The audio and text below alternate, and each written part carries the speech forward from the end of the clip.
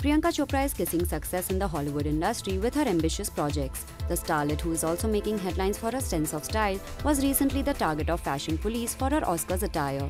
Priyanka opted for a white and silver-toned body-hugging gown by Ralph and Russo and was trolled for her choice. Many people also compared Priyanka's outfit with kaju katli on social media. Finally, the Quantico actress has replied on the criticism. The Baywatch diva stated that she is not bothered about the opinions now like she used to be, and added that everyone is entitled to their own opinions.